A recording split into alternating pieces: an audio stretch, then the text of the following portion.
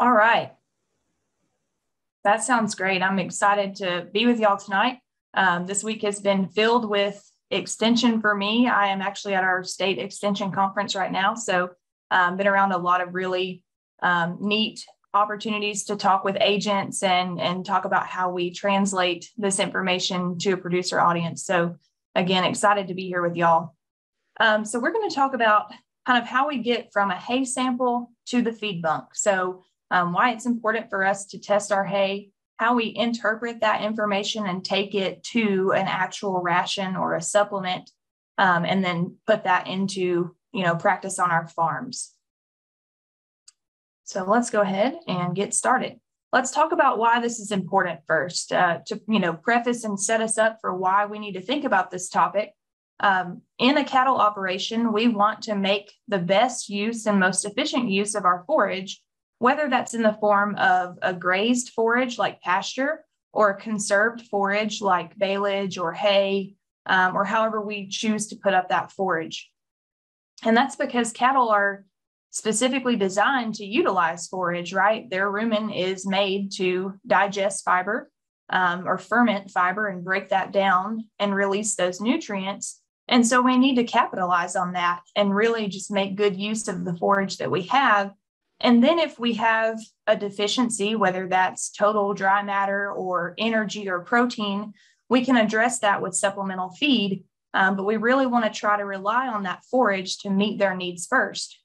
And so when we talk about hay testing, the reason that that's important is because we want to start with exactly what we have. We want to know what the nutrient content of our hay is before we start to balance a ration. That will help us to make a more economical choice when it comes to supplementation, but also to match the forage that we have to the cow's needs at that time.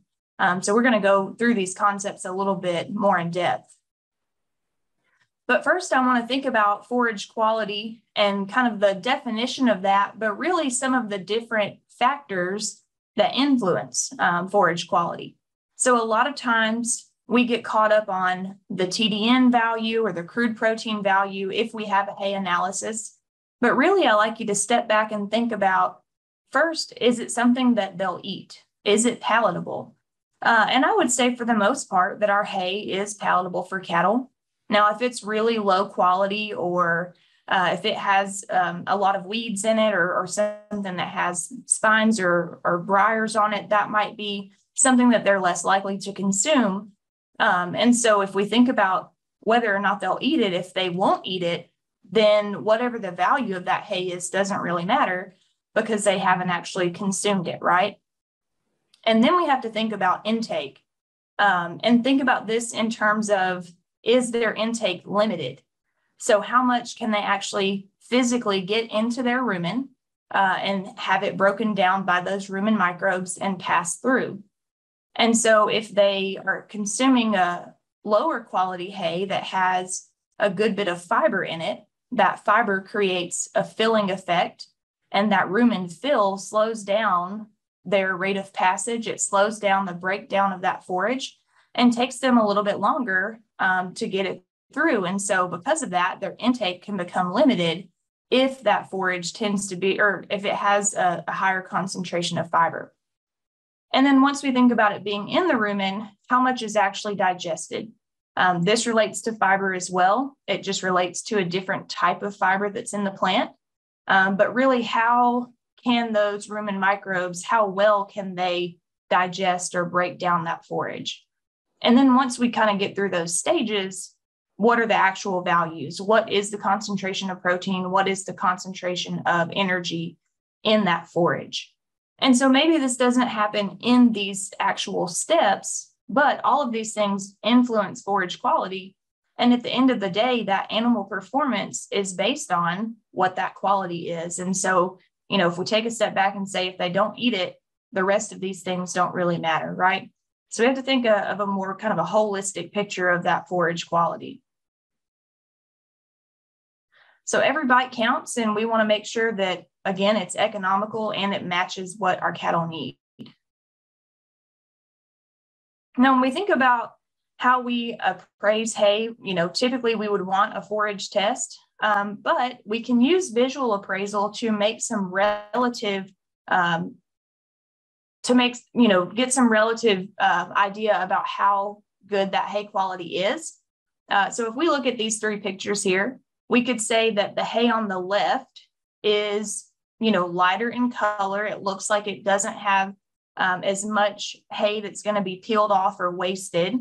Maybe it looks like from here it's finer stemmed. It's a little bit hard to tell from this picture, but we can only say that relative to the other two bales. So we can say, this one looks good, or this one looks bad, or that one's just ugly. And we can say that compared to one another, but I can't compare one of these bales necessarily to a bale that is out in the field that I haven't looked at or tested. So we can do some visual appraisal looking at these indicators. So indicators of quality, if we're thinking about where the good stuff is in a forage plant, it's typically in the leaves. And so we want that hay that's been put up to be very leafy. We want a lot of leaves relative to the amount of stems that are in there. And if we get that, that means that that plant is not very mature. Now, as that plant becomes more mature, that's when the stem ratio starts to go up and we get less leaves on that plant or in that hay. We also might use odor as an indicator, and that can be things like musty or moldy odors, or if it's very dusty, something that's going to be off-putting to that animal to keep it from consuming the hay. Color. A lot of folks rely on color to be an indicator of quality, and I'll say that it can be pretty deceiving. So green hay is really pretty. It looks nice, right? But it doesn't always tell us what the quality is. When we think about softness, that relates to that leafiness. So you can imagine if something is more leaves, it's going to be softer than if it were stems, which tend to be more fibrous. Purity is one that we think about, especially when we're being marketed a certain type of hay. So if we're buying mixed grass hay, then, we understand that it's probably going to be some mix of whatever was in the hayfield at that time. But if we're being marketed or we're purchasing Bermuda grass hay or fescue hay, then we want to be confident that that bale is mostly whatever species it's being marketed as. So making sure that it's pure in that species if that's how it's being sold. Bale condition. So those pictures on the last slide were pretty good representations of bale condition. If we go back and look at those, you can see the one on the left, again, is in much better condition than maybe the ones in the middle or on the right. And then finally, contaminants. So are there things that are going to cause harm to our animals? Are there toxic weeds? Are there plants that may have nitrates, which maybe is not necessarily a contaminant, but something sort of additional that we need to think about that could contribute to some issues if our animals eat it. So we've talked about that visual appraisal, but really I want to talk more about forage testing, why it's important, how we do it, and how we use those results. So taking that forage sample, having it analyzed by a lab is the only way that we can truly know the nutritive value of that hay or of that sample. So you've probably heard someone say, if you don't test, it's just a guess. And when it comes to feeding our animals, not only do we want to know what we're feeding them just because it's the right thing to do, right, to deliver the amount of nutrients that they need, but also economically, we want to try to get a ration or a supplement program that is as economical as possible. And if we're just guessing, if we're not taking a forage test, then we're going to have to guess either on the high side or on the low side. And that can really eat into our budget depending on, what our input cost looks like. So I use this example to drive home this point of why we shouldn't guess our forage quality. This is from the UGA Master Cattle Producer Program. We have a similar program in Tennessee, and I think you all do in Kentucky as well. And so during this program at UGA, they asked producers to bring in a hay sample. And when they turned in that hay sample, they had them guess the crude protein and guess the energy content or the TDN. And then they analyzed that forage and they compared those results back to what the producers guessed. And so they found that 83% of producers underestimated crude protein and 50% overestimated TDN. So basically, they didn't think they had enough protein, and a majority of them, or close to a majority, thought they had enough energy.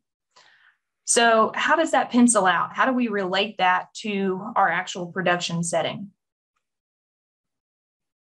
If we have an estimated value of 60% TDN, and we don't actually have this test, but kind of over here on this side example, we understand that our actual value was 55.5. So we know, or we think our estimation is 60% TDN.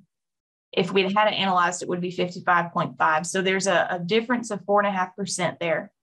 But we're operating under the assumption or the estimation that our TDN is 60%. And understanding cow nutrient needs, we decide that 60% is enough. So we're not going to feed our cows any additional supplement on top of that hay. And what happens is we're not actually meeting their needs. So these cows lose condition, and that takes them longer to breed back. So they fall outside of our calving window or breeding window, and it takes them longer to get pregnant. Now they finally do get pregnant. It just takes them a little bit longer, and they have a calf, and we get through to weaning time.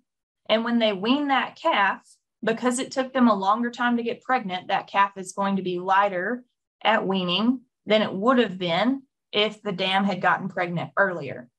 So our calf is 80 pounds lighter than either the other calves in the group or what we would expect at that weaning weight.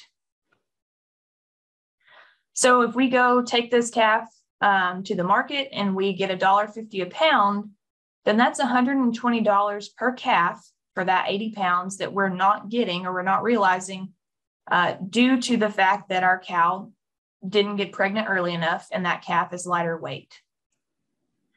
Now, if we had known what the value of this hay is, if we had tested the hay and we had purchased a supplement, something like corn gluten feed for $1.90 a ton, and fed 4 pounds of that per day per cow for a 60-day period, which is just kind of during that time of peak lactation, making sure that she doesn't drop condition, then our investment here in our feed is $23.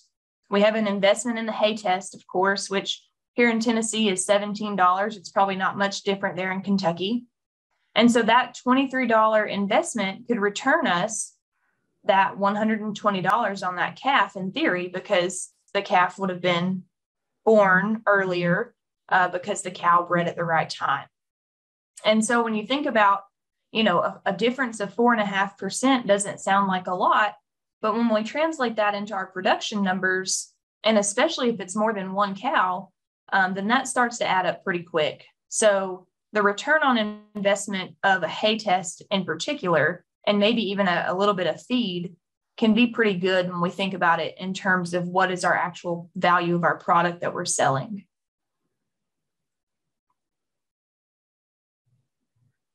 So how do we ensure that that hay is the quality that we need?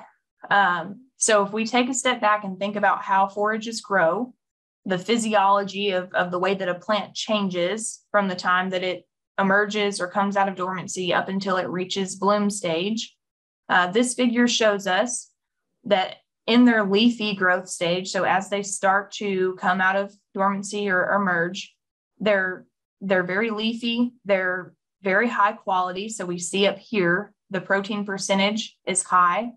The percentage of leaves, especially compared to stems, is high. And mineral content is relatively high. Now, as we move to the right across this figure and we go to the bloom stage over here on the far right, we see that plant has put on a lot of stem material, so less leaves compared with stems. It's put on a seed head.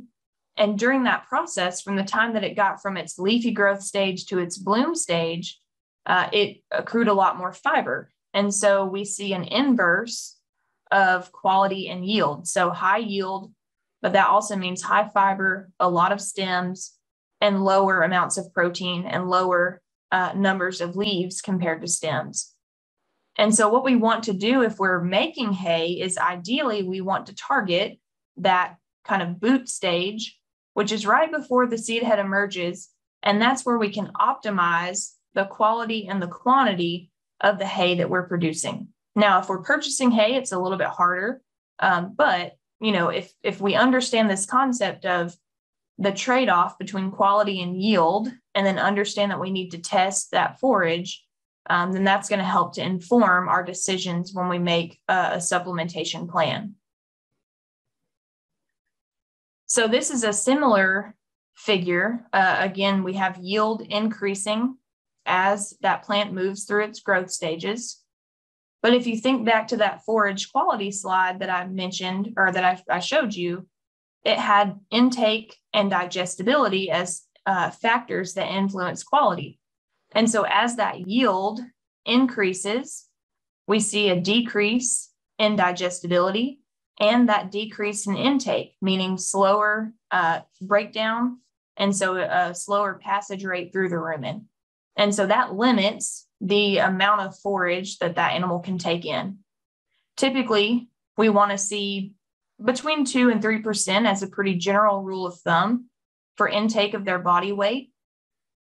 And as that digestibility as that digestibility decreases, we see that intake decrease as a percentage of their body weight. So they're going to eat more like 1.5 to 2% of their body weight in dry matter rather than closer to 3%. And so we see that shift as we let forage get more mature. So if you want to see a good picture of boot stage, I actually think I borrowed this from Chris Teutsch there at Kentucky. So shout out to him for this picture. But this is a really good representation of that seed head right before it comes out of the leaf and emerges into full bloom. And so that's what we're looking for at the place that's going to optimize that quality and quantity. And just to drive home that point of why this stage of maturity is so critical, this was a study that was done that compared basically stage of harvest. So essentially, if we simplify this, if we look at this column on the left, stage of harvest, and we think about this in terms of the first cutting of hay, they took the first cutting from one field on May 3rd, so pretty early for a hay cutting. They took the first cutting on May 14th from another field, and then another field, they took the first cutting on May 25th. So they waited a longer time to harvest the first cutting of hay. And what we see as a result of that is overall, as that stage of maturity increased, the quality decreased. So plant digestibility went down, protein went down. And if we think about animal performance, that pounds of gain per day or average daily gain also went down. Now, we do see that trade-off of yield here. So that first cutting of hay that was early yielded a lot less, so about 1,500 pounds per acre less than this late cutting. But, we had to feed a lot more hay and we got a lot lower animal performance in this situation. And so if we look at the optimal point, we could just say that this kind of mid-quality hay is the optimal point. We're looking at about a pound of gain per day and 1,800 pounds of hay per acre. Then think about that as that place where yield and quality are sort of optimized. They're kind of in the middle and good on either side. So we're trying to optimize both that quality and yield, and understanding that if we wait later to cut hay, then we're going to have a trade-off of that quality. Now, I say all that, understanding that, weather can be a huge factor in when we can get our hay put up. And so these are obviously ideal conditions that we're shooting for. And then once we have that hay put up, if it was put up in less than ideal conditions, that's why we hay test and base our supplement on that. So as long as we can make an informed decision, even if we didn't get our hay up at an ideal time, at least we know what we have and we can supplement based on that. So how do you take a hay sample? Pretty easy. You just need a hay probe with a plunger, which is in the picture there. And I'm sure that agents around your state have access to those or have them in their offices, and probably have a drill that you can use as well. And so you just take that hay probe, you put it, attach it to a drill. You go out to your hay barn or wherever you keep your hay put up. You take a bucket with you and you take several core samples and you mix those samples together to get a representative sample of the whole lot of hay. Just as a note, if you're sampling wet hay or baleage and you have to puncture that wrap, make sure that you take tape and close that up as best you can. It does create a little bit of a challenge when we have to open up that plastic. So sometimes it's best to test that baleage right before you feed it out because, one, it's gone through its fermentation process, but two, we can reduce the amount of air that gets into that puncture just by feeding it out once it's been opened.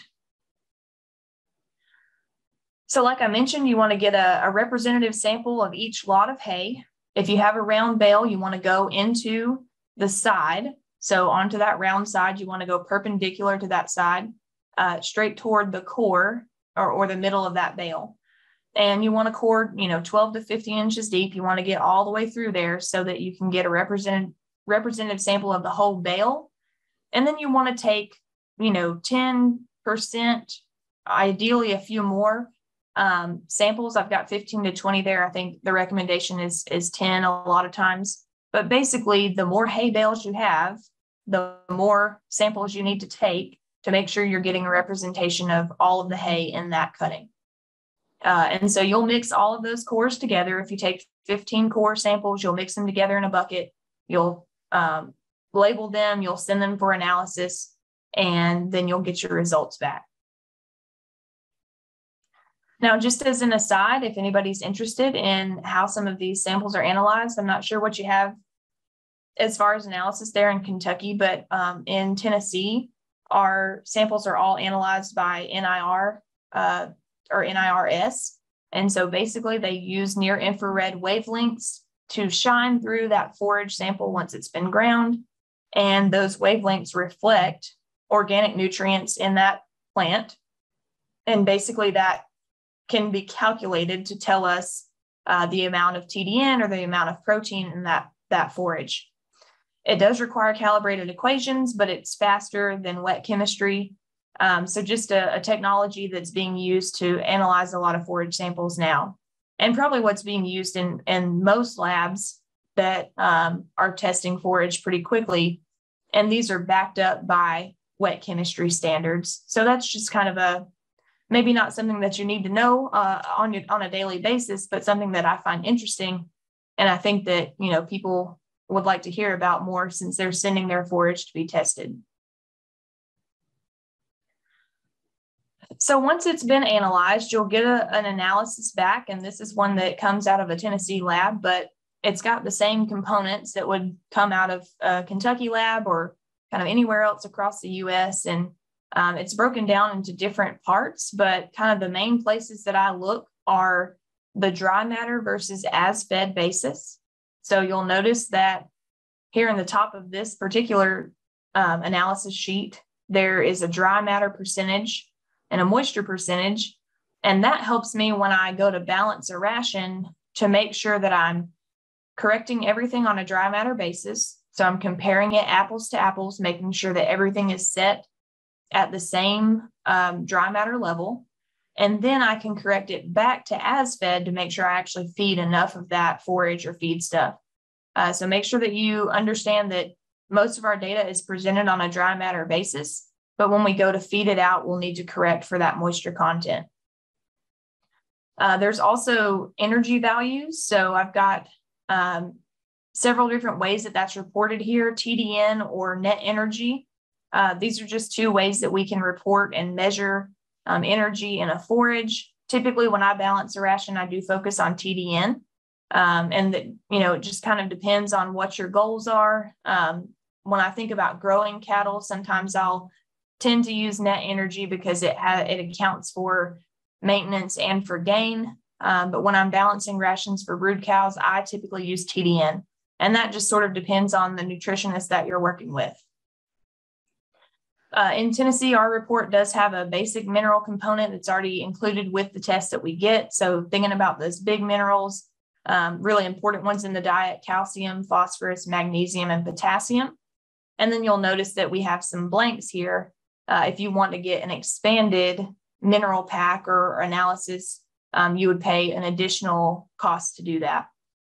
And then carbohydrates. So basically thinking about all of the fiber and the sugar in that plant, and the majority of what makes up that quality, right? So there's a couple of different components that I look at. I'll look at acid detergent fiber, which is related to digestibility. I'll look at neutral detergent fiber, which is related to intake. And I'll sometimes look at lignin. Lignin is important because it's completely indigestible. And if we see that lignin number go up, that tells us that that lignin is tying up nutrients, because it causes those nutrients not to be able to be released. So in a very mature hay, we would see that lignin percentage be higher than in a hay that was cut earlier. So I thought I had this slide in here, but I wasn't sure. That's why I went ahead and started talking about it. But I do, in fact, have the fiber fractions broken down here. So NDF, like I mentioned, that's neutral detergent fiber, and it's inversely related to intake. So what that means is as the NDF concentration increases, the animal's ability to take in that forage decreases. And so there's a kind of a rough estimation of this equation here: 120 over the NDF percentage is roughly about the dry matter intake that animal can consume. And so, like I mentioned earlier, we're looking for 2% roughly for a brood cow. And so that means that we're looking for about a 60% NDF concentration. If we do that 120 divided by 60, that means our cow can eat about 2% of her body weight. So I use that 60% NDF as a kind of an index or a guide of, okay, if it's above 60, they're going to be able to eat less. If it's below 60, they're going to be able to eat a little bit more. And then ADF, acid detergent fiber, is related to digestibility. So similar to NDF, as that ADF increases, digestibility decreases. And then, like I mentioned, that lignin is 100% indigestible, and it starts to tie up the nutrients that are in the plant. All right, so I've mentioned this 2 to 2.5% number for our mature cows, but just as a reminder, as those different classes of animal have different requirements. So stocker calves are growing faster, they're going to be able to consume more, and hopefully they're eating higher quality hay than our mature cows are. And so we're looking at 2.5 to 3% of body weight for those stocker calves.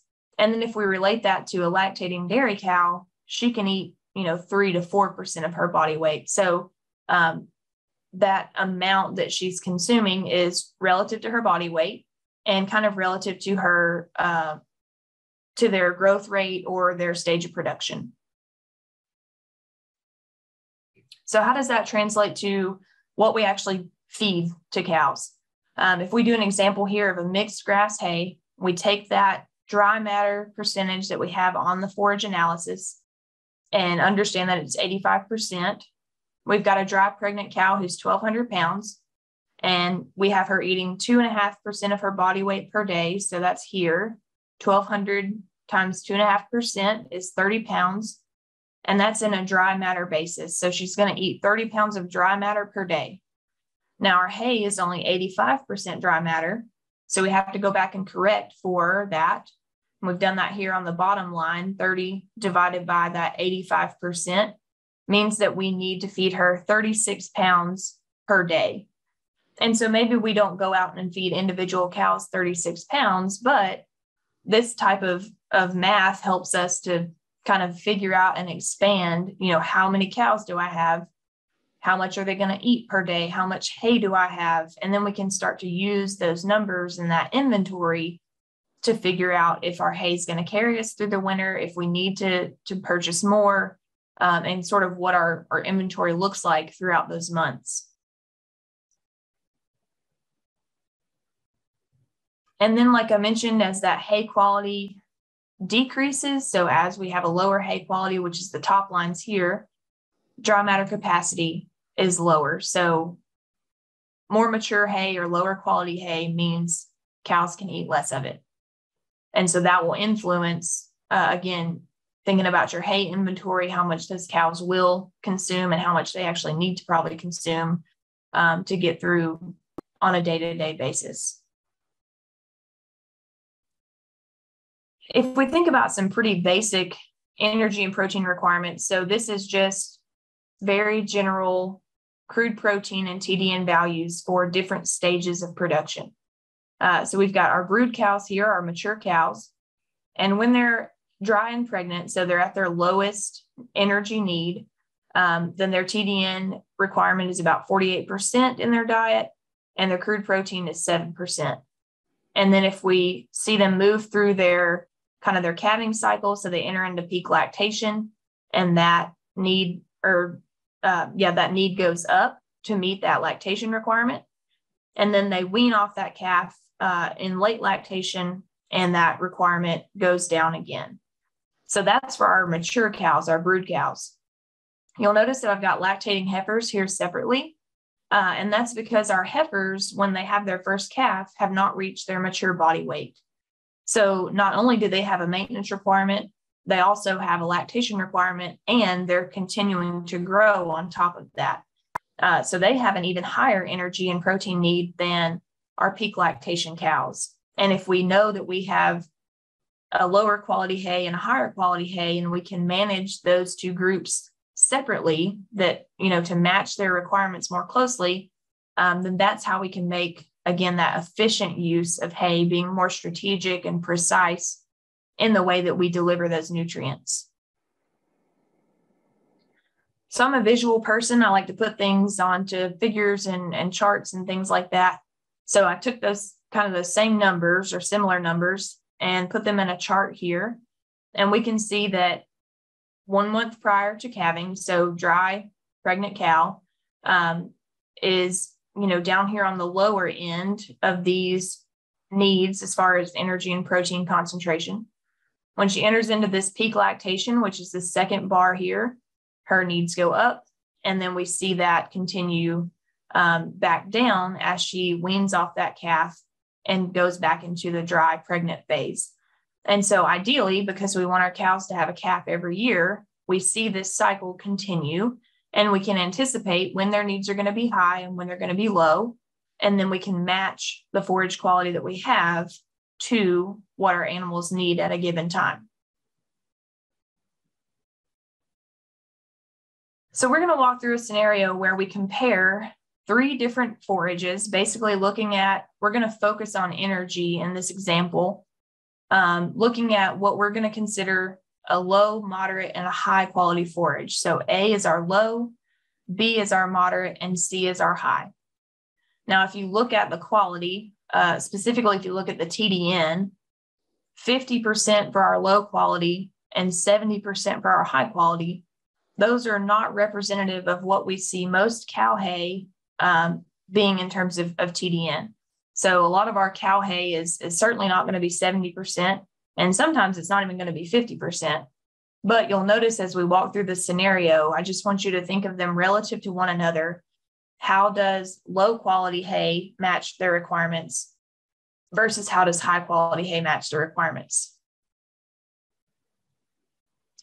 So again, the first thing we have to think about is, can they eat enough? Can they actually get it into their rumen? So one of the values that was on that chart previously was net energy for maintenance. This is similar to that NDF percentage, meaning it's an indicator of intake.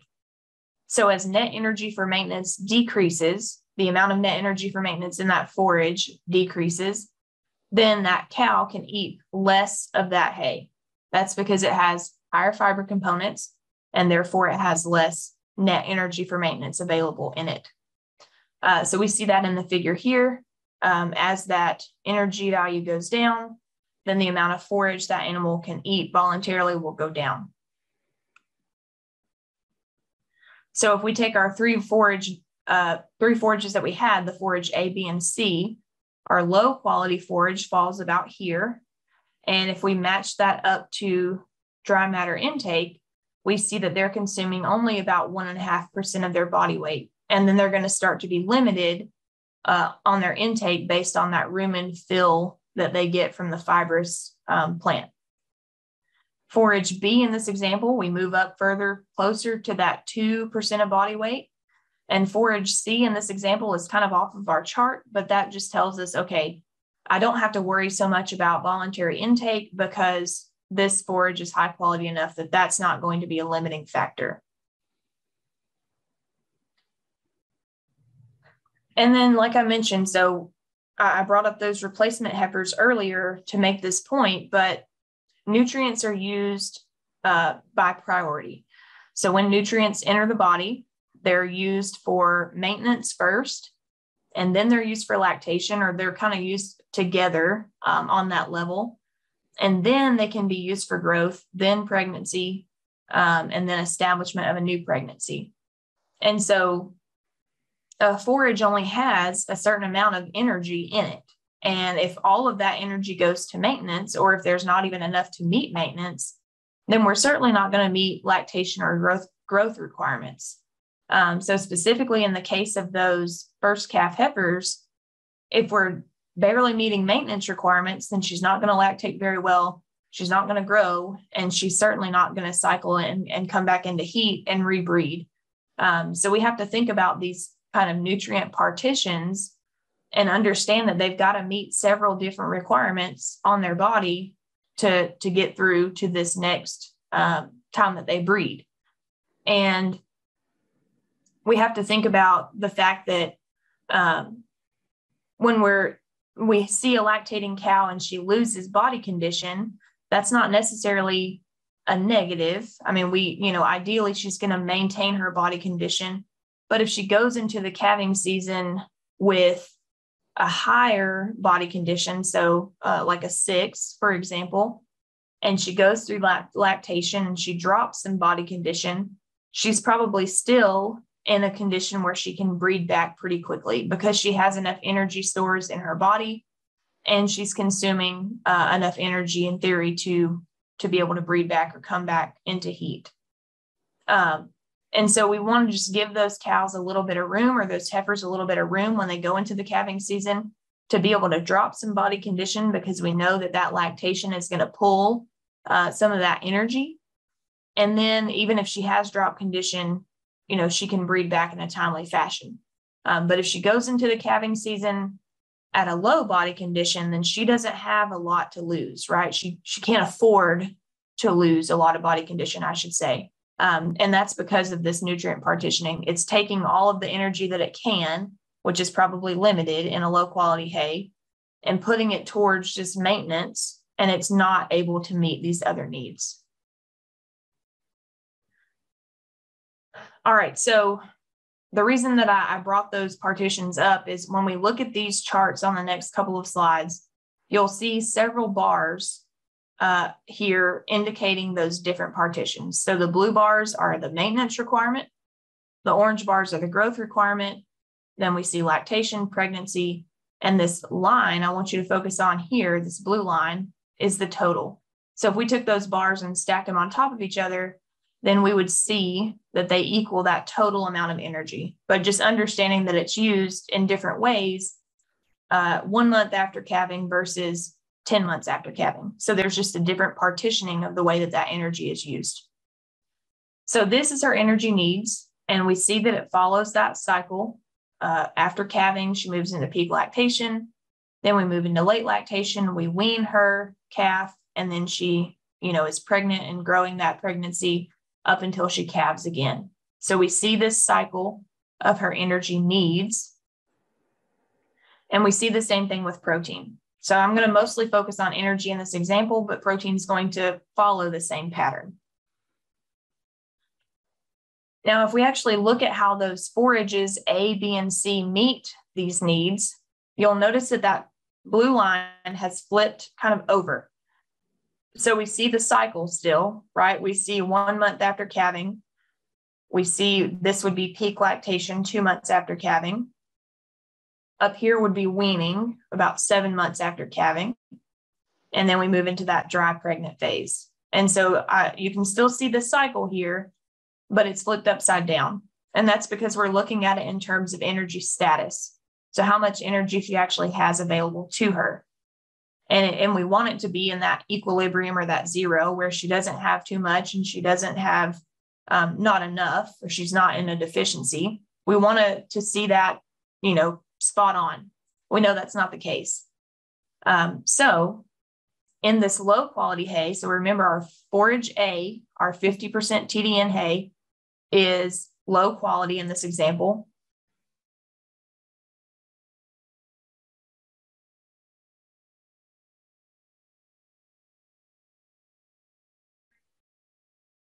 And like I mentioned, that nutrition goes right hand in hand with her reproduction and how well she breeds back. And so if we're trying to keep her on that yearly calving cycle, we want her to have a calf once a year, then she needs to breed back within about 60 days of calving. And that body condition or that energy store that she has, that amount of fat that she has on her body, will be an indicator of how long her postpartum interval is.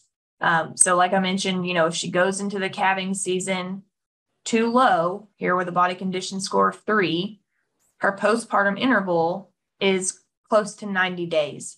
And that puts her out of our breeding season, out of our calving season.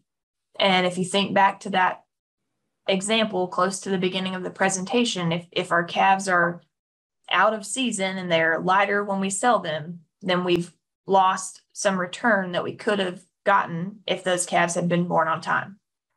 And so if we have them going into the calving season at a higher body condition, so 6 or 7, that postpartum interval is more appropriate. It's closer to that 60 that we're looking for. And then just to drive home that point, this table shows a range of body condition scores and the pregnancy rates and resulting calf performance from cows in those body conditions. So just as a general summary, low body condition, it takes her longer to breed back, her calves don't perform as well, and we're not getting a very good return on the number of cows that are exposed to either a bull or to AI. So we want to try to maintain those cows up here in around a 6 body condition so that we can ensure they breed back and have a calf once a year. All right, so let's put some of this together. Knowing your hay inventory. So like I said, we want to test our lots of hay. We want to test them individually. So every cutting that we have, we want to test it individually to get a representative sample of each of those.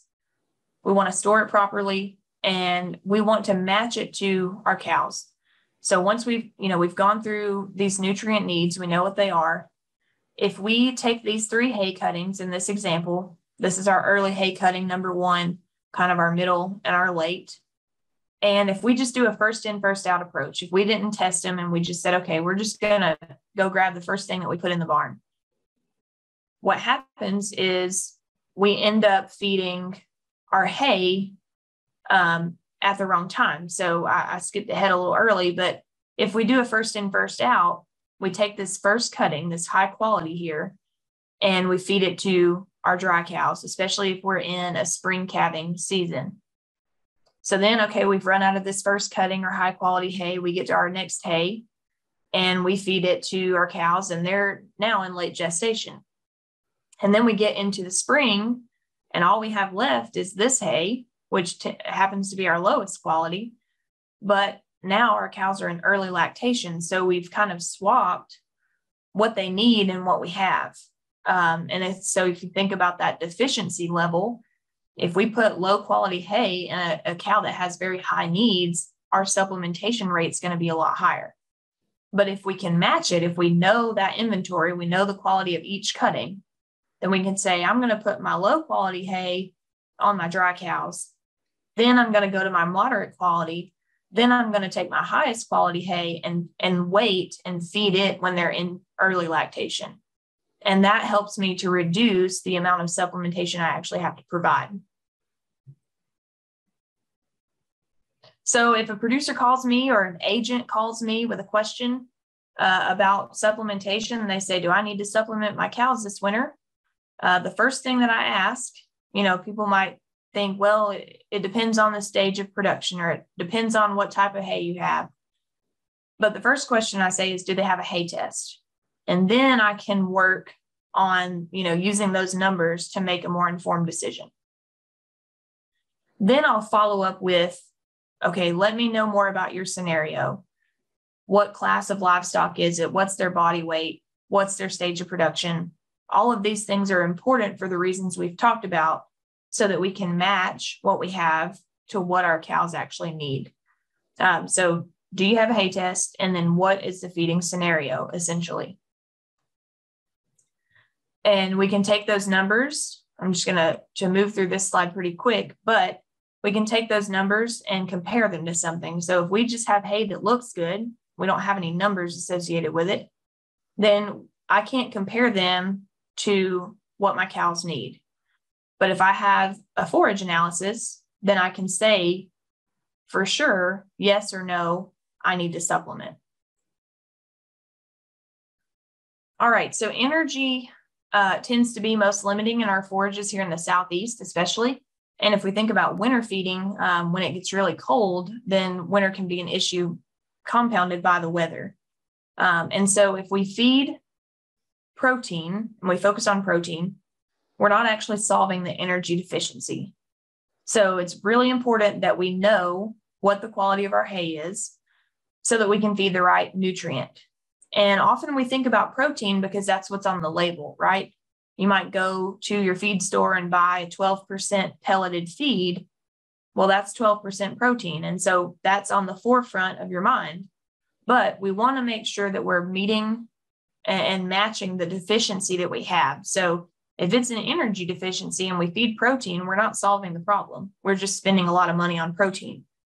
So we want to know what that deficiency is and strategically fix that problem rather than just trying to fix it by feeding additional protein.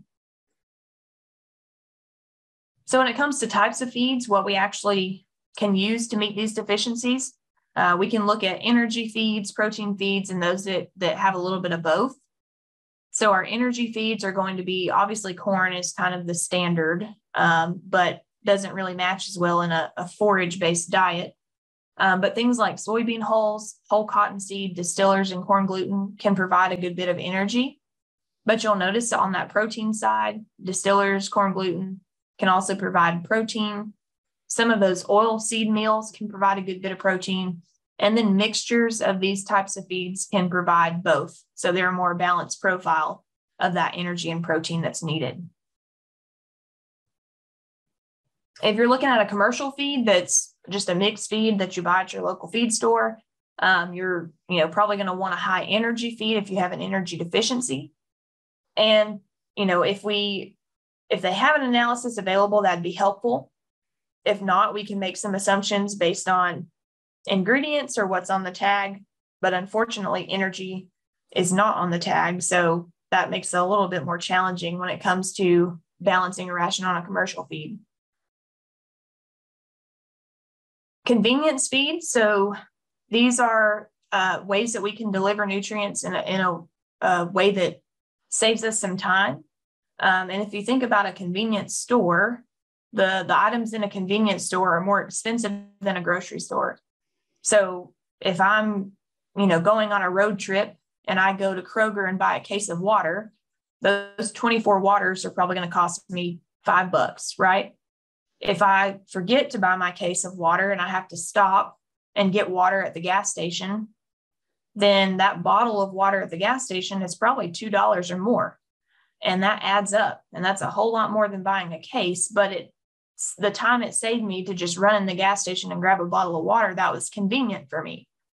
And so same thing with these convenience feeds. If you're feeding a tub or a tank or a hot mix, something that's providing some protein and maybe even self-limiting, it saves you time, but it can be costly for the price per pound of nutrient.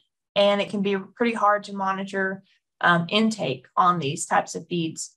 So just understand that there's a trade-off between price and convenience, and you have to figure out which one of these, if any, works best in your situation. I'm going to skip over that NPN. I meant to take that out, but I want to think about, nutrient value of these feeds. So we've worked through kind of forage quality, getting it tested, how it relates to the nutrition of the cow, and now what actual feeds do we use and how do we balance them? So thinking about nutritive value of feeds, it's a lot more expensive to get a feed tested than it is a forage. So of course, I've got to have it tested. That's kind of an ideal. That's what we would do, but we know that that's not practical for a lot of us to do. So if you know the ingredients or a general idea, then we can use book values to get us pretty close. And really the main thing is making sure that this feed is valuable from a nutrition standpoint and also cost effective.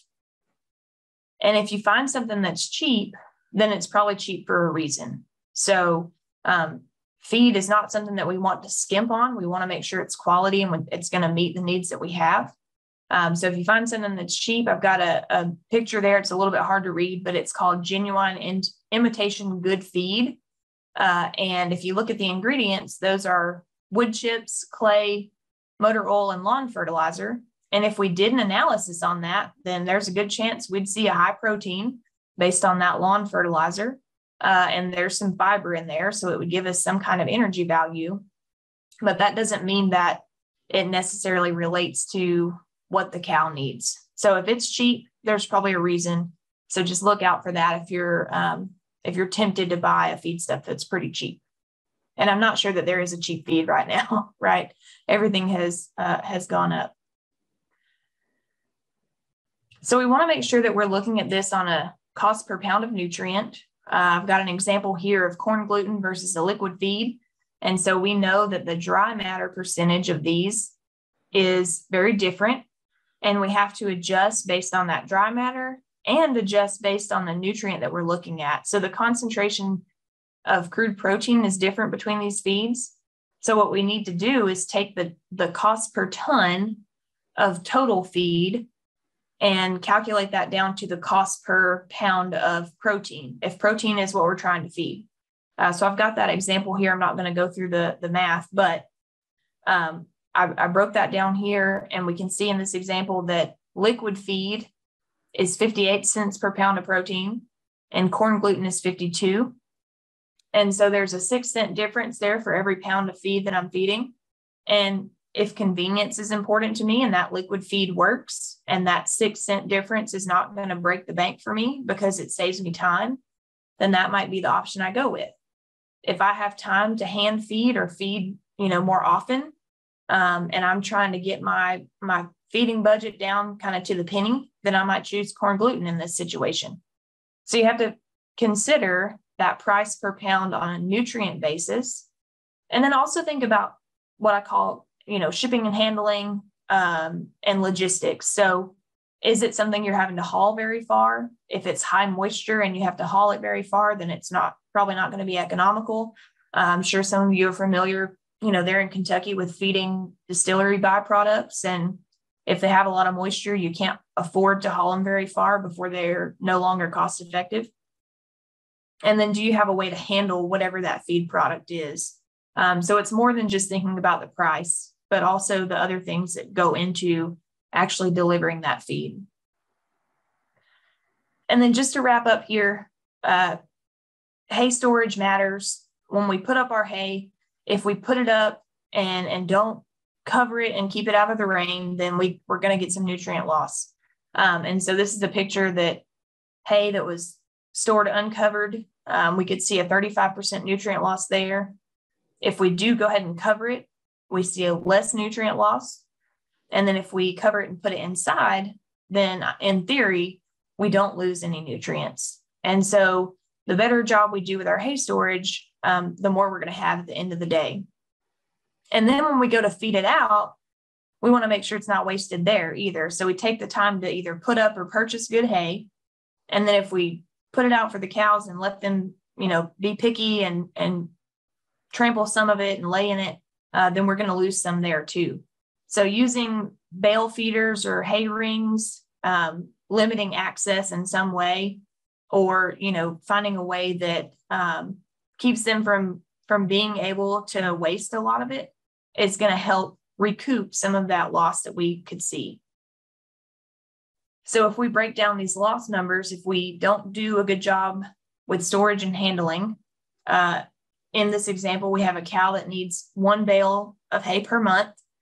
That bale is 900 pounds, and we don't put it up to where it's going to, have little to no loss. So we store it outside. It's got a 30% loss here. And then we feed it continuously, don't limit their access. We lose another 25%. And so now we've pretty well lost, half of our hay just to waste or to refusal. And so that means our hay bill is twice as much. We're going to require 2 times the amount just to provide the same nutrients. So we've got several stages that we have to think about here. We've got to think about making the hay at the appropriate quality, fixing any deficiencies that we see, and then trying to reduce the loss as much as we can through storage and through feeding. So to summarize what we talked about, if we don't meet the requirements, then we're going to sacrifice their direct performance, whatever that is, whether it's their growth, if they're stocker calves, their reproduction and the time that it takes them to breed back, their health and well-being, and then their overall quality of the carcass, down the road. Even if we're not feeding that beef out on our farm, it's eventually going to become a beef product. And so if we don't meet the requirements at any stage, then that performance is not where it needs to be. It can also affect their offspring. So if we are not meeting the dam's requirements, then we can negatively impact her calf as well.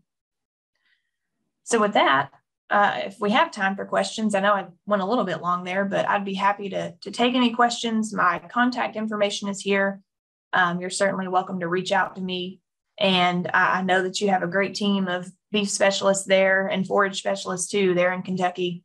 I always enjoy talking with them and working with them. So certainly reach out to them as well if you have questions. All right. That was really great, Dr. Mason. So if you all have any questions for Dr. Mason, go ahead and type them into the chat and we'll get those answered for you. But maybe while folks are typing some questions in, I'll start off with one. So you kind of touched on maybe why we don't want to feed a bunch of corn when we're feeding these forage-based diets.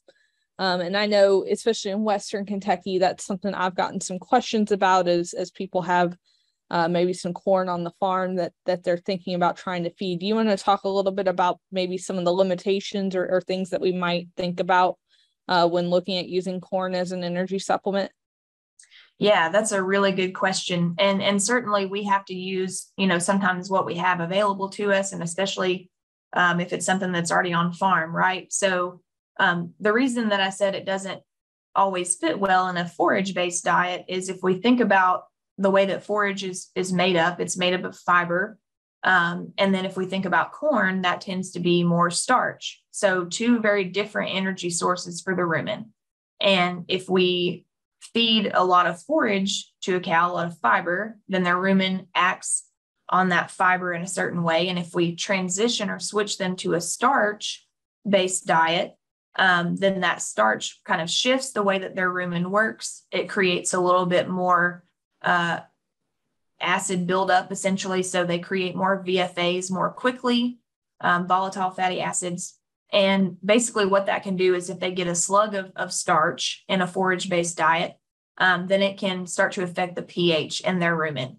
And if it's a really serious case, then it can impact the way that they even are able to digest forage. And so whenever I recommend a supplement in a forage-based diet, I tend to recommend a fiber-based energy supplement. So something like a soy hull pellet or a corn gluten feed, those have a little bit more fiber, less starch, but they're still going to provide a good amount of energy in the diet. So that's a really good point. I'm glad you brought that up. All right. So we did have one question come in. think the question's kind of asking, can we use protein tubs as a supplement in pastures where maybe we have a couple different species of livestock, in this case, cattle and horses, together. I cut myself off there. That's okay. That's a good question. So protein supplementation in mixed stock, that's something we're seeing more of is people wanting to do multi-species type stuff. So protein tubs a lot of times have non-protein nitrogen in them. And that non-protein nitrogen can be used by ruminants because the microbes in their rumen can make that non-protein nitrogen become a source of protein that cows can use. Horses, however, cannot use non-protein nitrogen the same way. So it's not going to benefit the horse to have that protein tub supplementation because they can't utilize the protein that's in it. If you happen to have a feed that has an ionophore can be toxic to horses. So I know that you mentioned protein tubs, but I just want to draw some differences there. Non-protein nitrogen can't be used by horses. It's not beneficial. Ionophores are toxic to horses. And so depending on what you're feeding and what it's composed of, you just need to make sure that, if it has something that can be toxic, that you limit access or keep those horses from being able to get into it, which means probably separating those species out. All right, let's see. Is it cheaper to buy low quality hay and use a supplement or buy high quality hay? That's a good question. That's a good question. Any economists in the house? No. So that's one of those kind of a case by case basis. I have to know how low quality are we talking? Are we going to create a situation where, we get cows with an impacted rumen because they're eating such low quality hay that it's not going anywhere. It's just kind of sitting there. And so they essentially starve, but their rumen is full of fiber. It depends on the price of the supplement. It depends on, kind of a lot of different factors. So the classic extension answer is it depends. And you need to take a closer look at what those feed resources are and what that situation is to determine which one makes more sense. But I think it's a great question. I think it's a great consideration.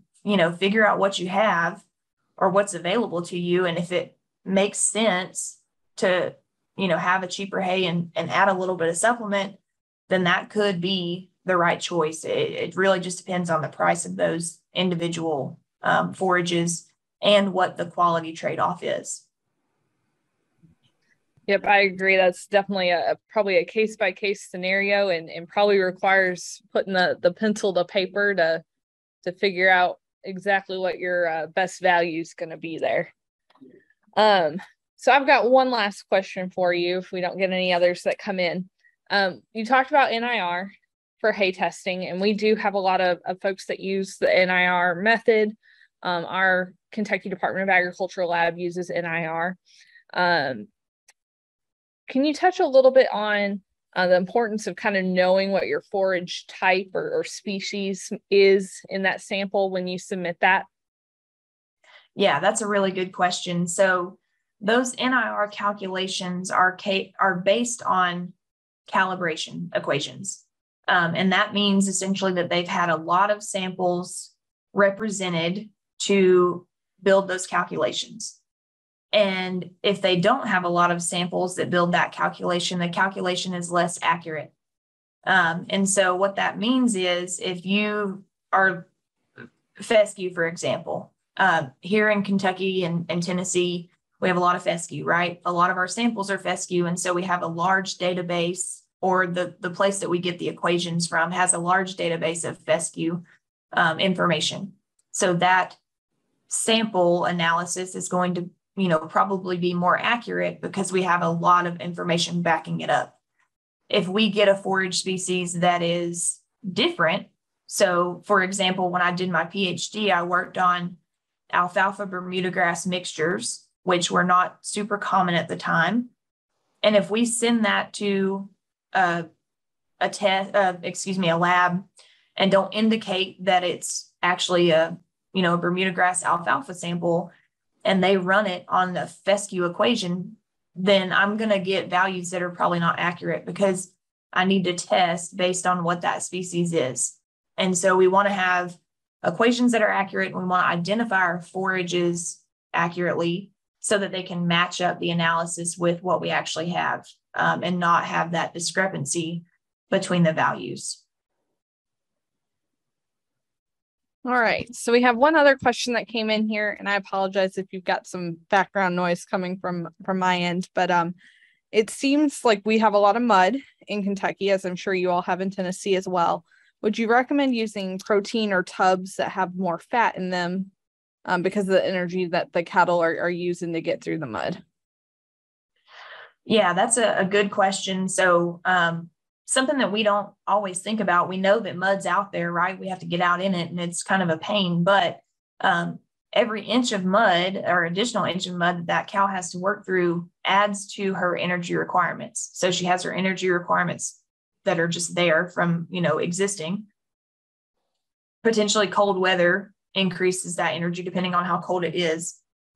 And then having to walk through mud to get to feed is going to compound that even further. So fat is going to be a really energy dense ingredient and a way to get some of that energy into the cow. So having those tubs as a kind of an insurance, policy to help provide that boost of energy can be helpful. And like I said, it's a question of, if I'm putting protein tubs out here or tubs out here that have, a lot of fat, and I'm spending a lot of money and not seeing them be helpful if my cows are still in low condition or whatever, then I need to probably evaluate if that is an economical choice. But I do think that they're a good way to deliver something that's energy dense, especially in those scenarios where we have kind of a muddy hay feeding area. So just, making sure that it's economical for you, or that it's at least a good return on that investment that you're putting out there by translating into the cow performance that you're hoping to see. All right. Well, that's all we have for but I want to thank Dr. Mason for joining us tonight and covering a really important topic for us as we move into these winter months and trying to figure out how to feed these cows with the high prices that we're all experiencing. So thank you, Dr. Mason, for joining us tonight. Great. Thanks for having me.